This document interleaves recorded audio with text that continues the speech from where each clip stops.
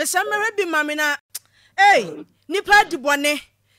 di bone papa ni fie a ye hwei amena ededa haide onua we susu firi hen na wo mu kun no wie no mu twa ni tirinwi so mu di tirinwi no mom ene Obsa for Georgina Asor ni wo ya ho nsem e beto dwa e wo social media no ye di kan amamati asese nsem wo ye de ni bedi akire de be free wa bebia no yetumi e de abesomo e ho update aba e na me di bi ebremo na said that wo sha baba wa fefefe kokko kama na wo ko interview akope nursing school mu kwan na be wiase nipa bonifo bi age the crowd dey free nsem na sa nipa bonifo enyo bi aso no ankasa ne sister penny boyfriend wo ye sofo na one ene na down for no so yetu for hene wo akokrom baby a wo man kesi me friend na Clark ena etime di ni sa boni yi na asami ba ye Ghana Police Service for edo mu ho agi mu makoche mu mienu na ba makoche mu so yetutu o mano asema mu di tu dwa no o mu da ba betu dwa statement a Ghana Police Service for dia ba no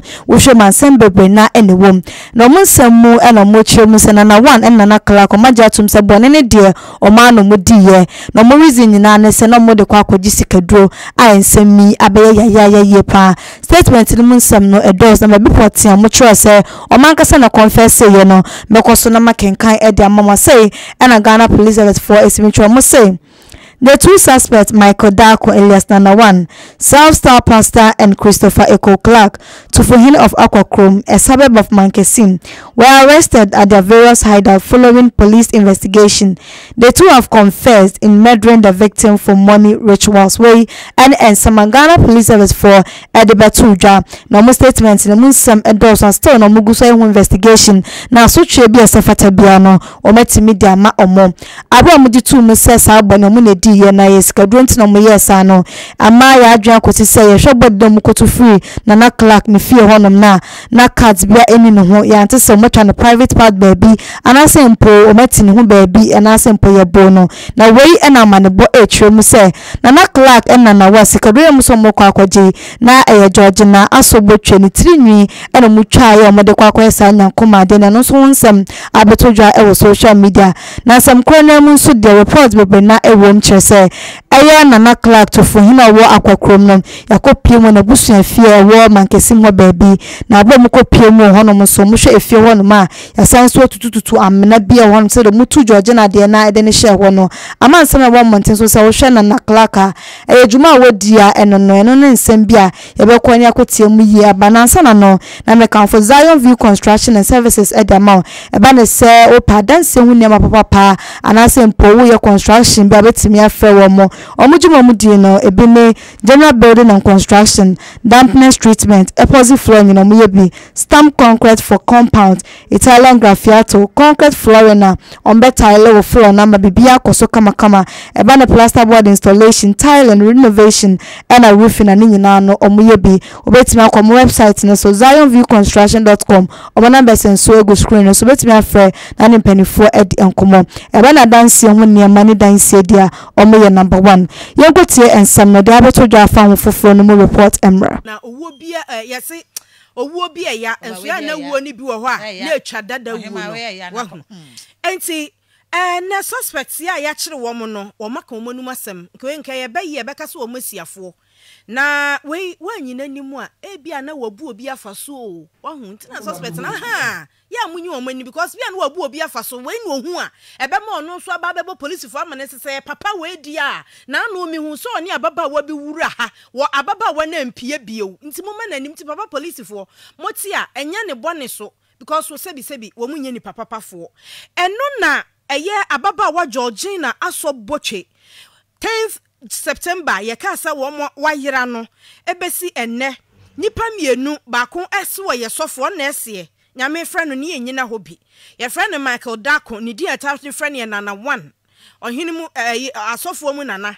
ena afei chi Christopher Echo Clark a oyetufo hene ewo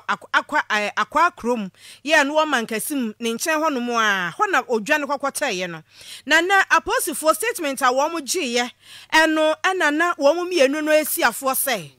obi baba ywa fefe no otesa no wo mu kuna wo mu de kwakwaji sikaduro yes womu de kwakwaji sikaduro asam na hometi se enne apostle statement no womu nya ne tese tetena na womu tworo no yo no enne ye number nti uhunu de ya number no a ebekosi number 5 no a aha eno no statement a wo mo de ama aposifo de aba abonti news release a wo mo de aba eno wo mo ka say wo mu ku ababa wa no a na ku wo mu ku nu nyina ne se wo mu de kwa akogi sikadro nti aposifo ne Michael Dako no ya wo se oye gay ya wa we ni sister boyfriend no woni ne di nkomo no ene wo se an ono na wodi animu ma de esi ye de to ababa wa no nyina eto no na wo mu ku nu wie no wo mu twa ni tirinwi so wo mu di tirinwi no mom ene kwa akoye nyankoma de ha obi ba muana wo gina ho no wakune chani tirinwi hadi tirinwi ne kwakoya de wa waste the whole bean nipa kama muana wo gina ho no wa waste ni nyina because o pani tirinwi ade akwakoya de nyame hu nipa mobo nyame mo ye ho ban wate wonyim firi wa pefo nsam na sesia ya ye kasai yakotu amu no a ye de ko Cape Coast Teaching Hospital amukrabia wo mo kokra mu no na afei wo mo dwa ahwede kode potin so a eka ho a ema owuye na mekase ya doma ko gina Cape Coast District Court 2 ya dwamchani he worship Benis mensma akon ena asam no da nanimu a wodi emu adencheche na kwadu e de bo mo ne se wo ka woti bo mu eso obedi awu ena wo mu adi awuo na awudie no wo mu adi no so so okọ Ghana ya mamra ni mu a Criminal Offences Act no 1980 Act 29 46 ne kire se obi yesa wafom mra enti awosi egu ne mmana na one mra no edie enti wo mo ade so bia o mo de to court na nim no court na nso mesan so mo se ye kan wo mo bone ne kire wo mo wo mfante chi kasam mo mo ankasa kasa wo mo didi nkomo wo mo de ko wo mo de champo wo mo de boduam ene ye kan kire wo mo mo bo mu tinko se de ya kan kire wo mo ni nyina ye nokre nti court no gina ne tumi so ene odu o makwa akosie se October de to so 9 yensan inform mra assemnie adwanim DSP Daniel Gajo wono ene ye kwaduboni a wo hwehwe ensem no mu wo se eye pa court bebi ade akosha ne de ebeboa amanhwehwemu a ewa asem ne chi nyina no yetimi aye nti se ne ene da wanya bre aba Facebook anasa Angel TV so a efie we ye ohene ni fie that is wa shada jane da moto he nipa ti modin enne sa brono no so sa wo de da we kra ma 200 cedis a month afekra yesan but onsiesie da onimadwuma oye wo honom nti wonsiesie se wokum nipa sia manfo kra eka se be ya nka fie no kra no yentutum nyina cause we ya akwa akotu wo no ayesa ni se bebre wom ahu ti ese be ya anka wo mu enhwe na wo mu nkonkotu ni nyina manfo adwenkyere ansa na no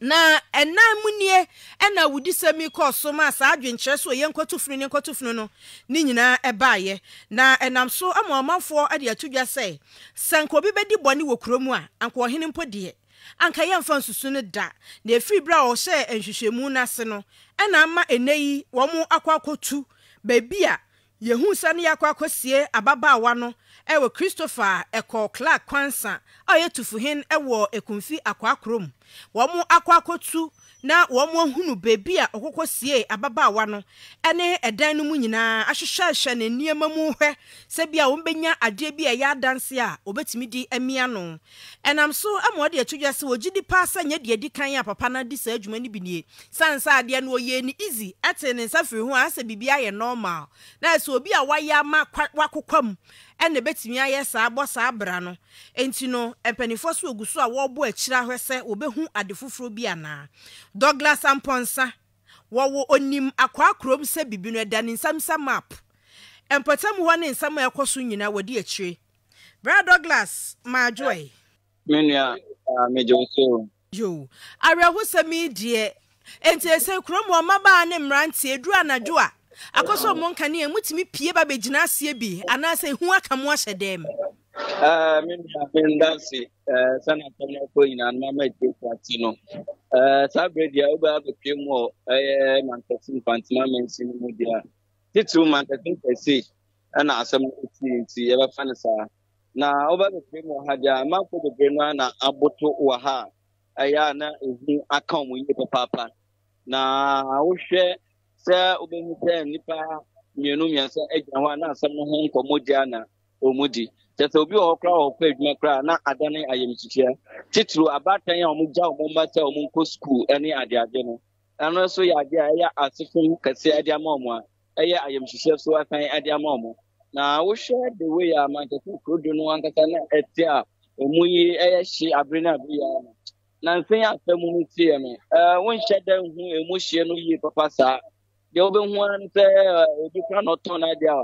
Now, Wabuto at was will be banning China. I don't know for more animody. And see, that brayer make us say, I know farm and fuck to more shit. The way I not be a chrono is the etia. It's through a good memory and Koya, Nakamuya. And so I can't call them no Osha, among for one a pen, Tamakushi, no more coshet them Adromo. No more so maybe I will pen to TV. I shed the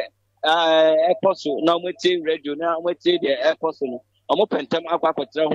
Omunya atamu details ye amuto amude to omumafo na muto adao omonso nti aha no de ehu abomanfo ye papa edu anadwo atama ka bia be 10 11 na from kra ye hye no ebo 7 8 be kono na bebre no apa akode da abeka nipa ba ko yenu miensa na omo amuton ade wo kan ho duane kakra no na obehu ba se obehu resident na omo ko betre ni ade no abosenya bochende mpo waka ye hye esifufrom aha nya baby ekoko yi baba wanu funu no friye no aha eyefi foforo nanso ye hu se efie na ho no sa wo hye edan yi mu a hu fie no ho efi dada wo bekasa nke hokura ye dan ya cement cement ibi abra na kama nanso abubabuba amena ewuwo mu a amena no se de ya bɔ no so hwe ne ntintin so a asa nipa damu a ebeye yie we no efri he eye papa no ohene no fie ho anaso osofu ne fie ehene fa na ye hwe Wanjo TV so anuanom mesamere bi mamena nipa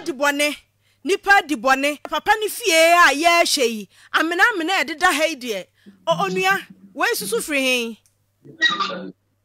he menia ahudru stem papa me ankasa obi be so wodi me awodi asem se me pa asem no mu enokre na mahu enti anope ena me bo ana mo se nokọ baby ana ohin na nkata nukro no ewo ye akunfi apakrom eho ana omo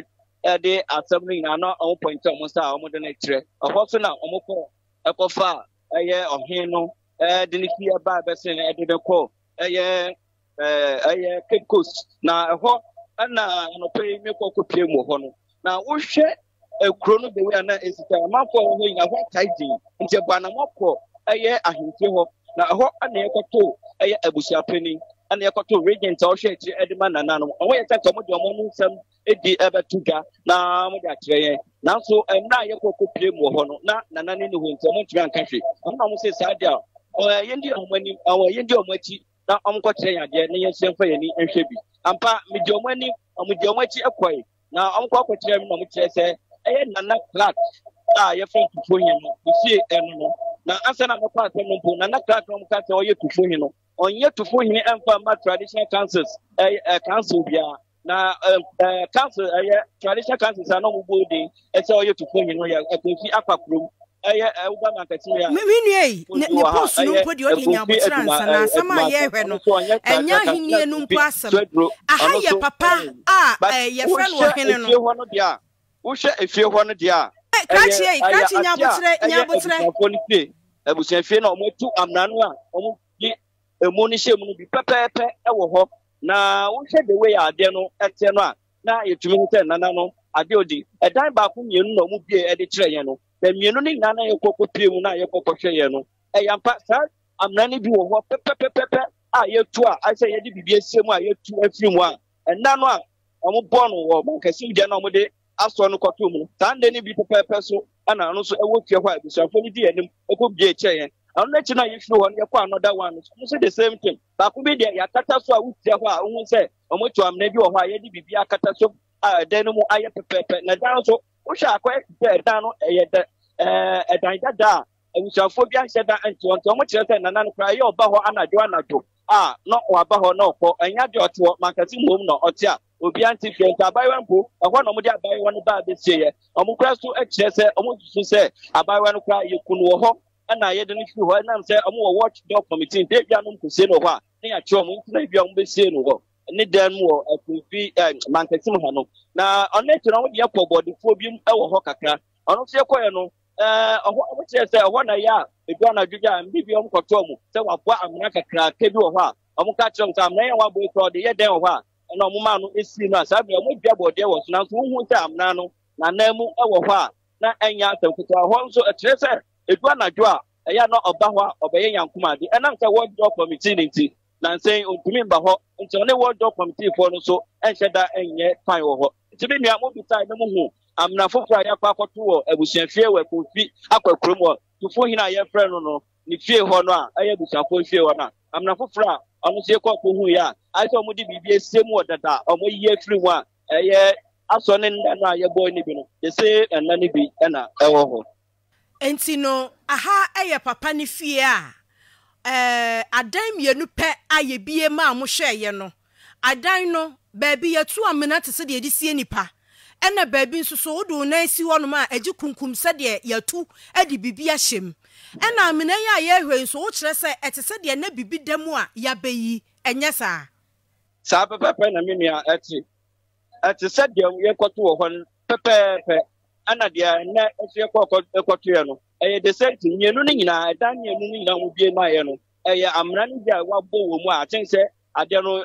sɛ yɛsusu na yɛka deɛ a na nka mewɔ gyidie sɛ meka deɛ a nka mɛtumi aka sɛ ɛyɛ adeɛ a ɔyɛ dada because wohwɛ amena no a wabɔ no dadaa no bi na ayɛ sɛ yɛyi biribi afiri mu no deɛ na ɔmo kora ka sɛ adeɛ no ayɛ sɛ ɔmo sie nipa no wɔ mu na sɛ ayɛ sɛ ɔporɔ a na ɔmo ayi no afiri mu de akɔyɛ nyankomadeɛ a ɔmo de yɛ no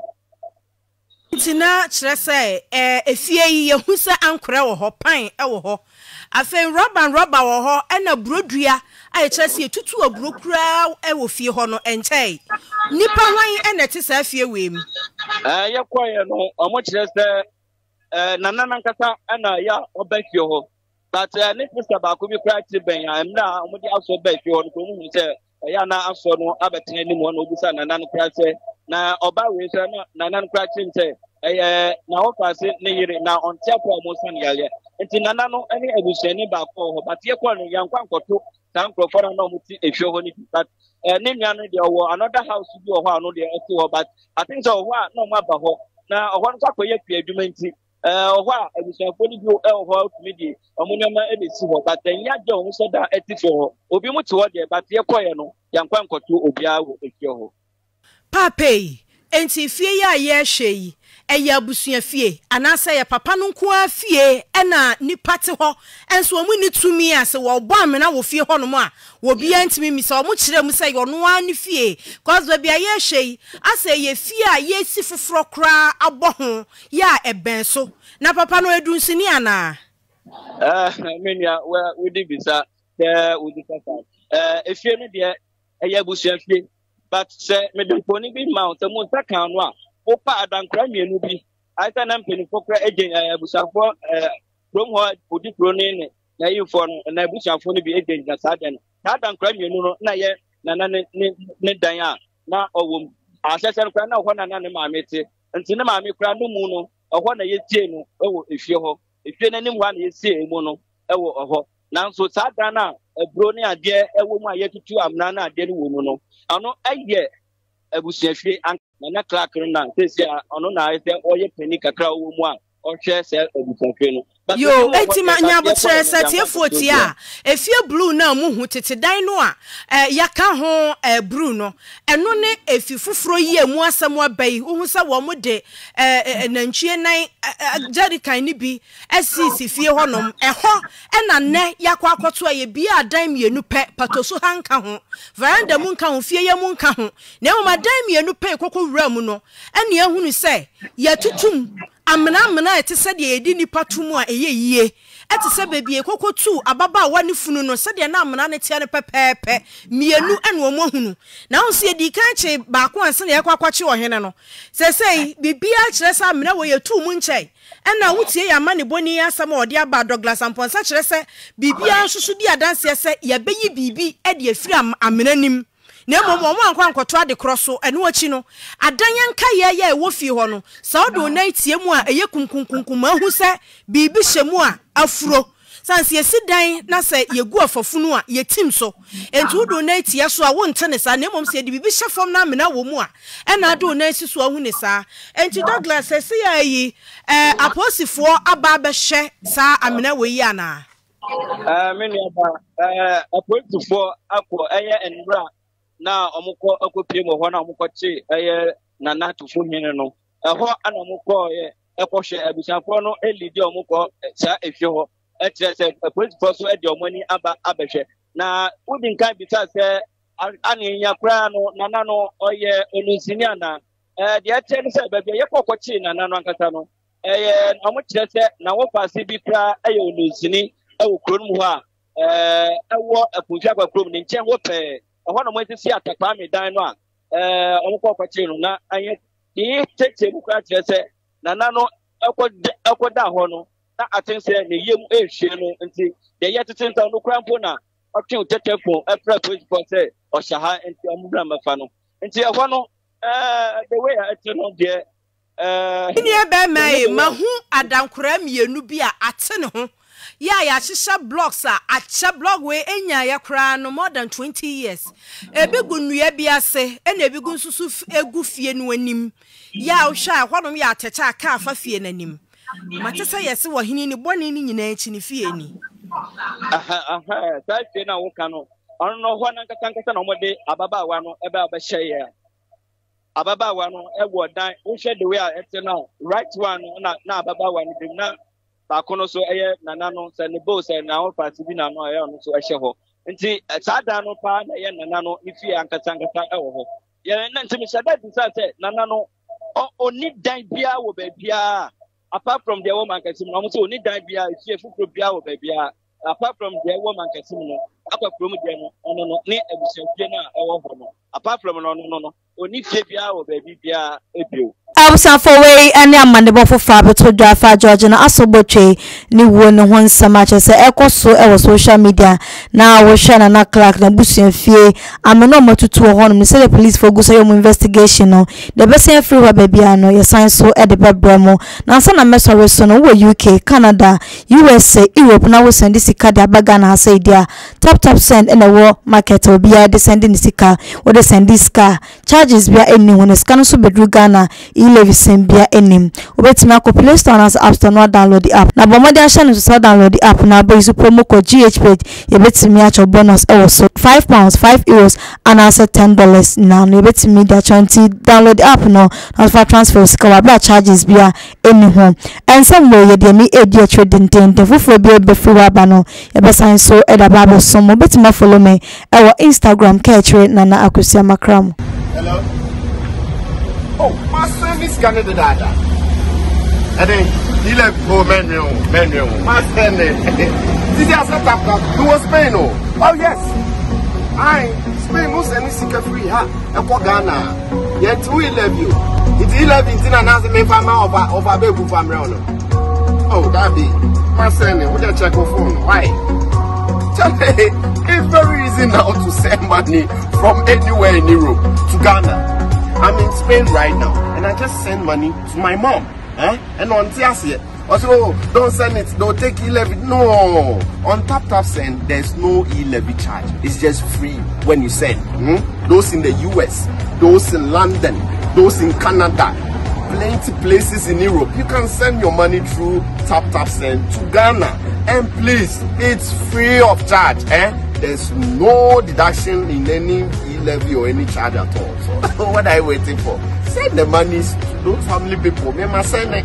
Let's go and take a clan talk. Reggae man for the party. It's tap send.